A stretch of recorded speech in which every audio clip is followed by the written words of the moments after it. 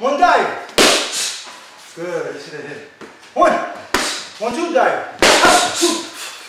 Good, fine. 2, 3. Good. 1, go. Good, nice little block. 1, 1, 2. 1, 2, dive. Good job. 1, 2, go. Good. Let's see. 1, 2. We're almost done. We're almost done. 1, 2, 3. 1. 1, 2. Good job. 1, 2, dive. Good. Fine. 1, 2, go. Good. 2, 3. Good. 2, 3, 3. So 2. Always do the first one that way. It's gonna help you change the level of your head. Okay. So 2, and then figure it out. If it's bottom or top. All right. So here we go. So you just shoot at the middle of both of these, and at the end you'll see which one you want to adjust to. Sometimes it'll just be one. Sometimes it'll be both. All right. So if you think you're gonna miss this one, you have a better chance of this one. Hit this one. Stuff like that. Now when you learn to adjust in mid-flight. So always just shoot towards the general direction of the middle, because you know you got top and bottom. If you hit to the head, you only got the head, and the head moves easily, and you have no bottom left. You hit to bottom, you might hit the penalty side. You don't want to go too low. So stick to around the middle and adjust at the end, at the last split second, through Elvis, pelvis, knee, anything, heels.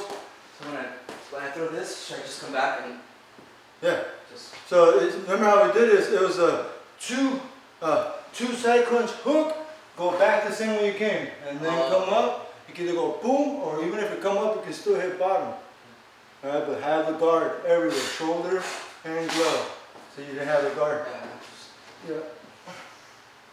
All right, so here we go. Let's practice that real quick. 2, 3, 3. Here we go. Boom, boom. There you go. Again. There you go. Watch it. There you go. There you go. So try to place yourself properly. Position your body properly by heel striking, throwing the heel out towards me too, because that's what's going to help you shift your body a lot easier at the last second. That's where the heels come in. It's the last bit of control. Because the farthest part of the body, when you're punching out, is the farthest part of the body, which will help you direct something wherever way you want to go. So that's something you need to start practicing with. See what type of motion your body adapts to with the way you go out or when you come in. Doesn't matter. So figure that out little by little when you're shadow boxing out there, stuff like that. Experiment with that. Forget about the punching out. Punching is simple.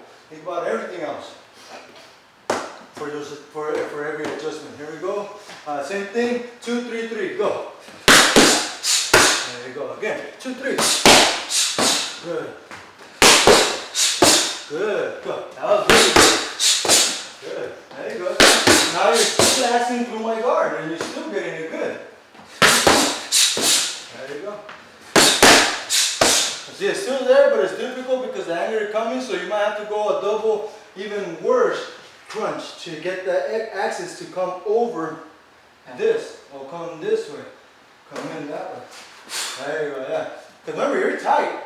And most of the time, if you hit me with that, I'm going to crunch in towards you, especially if you do that with my back against the ropes.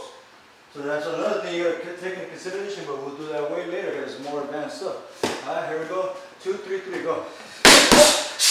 There you go. Good. Good. If you're looking down too long, you should never look down. So it should be 2, ha, ha.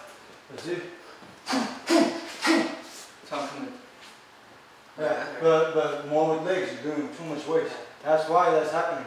When you do too much weight, look at my back, in order to get your head low enough out of danger, you have to kind of face down. It's going to look hard to look up this way. But if you're like this, it's not hard at all. Put the back straight. Alright, here we go. The one is done. 2, 3, 3. There you go. Much better. See, again. you're almost breaking momentum for like a split second by slowing it down for like a split second. Just like when you load up with the, okay, get your hammer down. That load up, that slow going up is the same thing as when you go 10, you come over hard, and release it quick again. Alright, here we go. 2, 3, 3.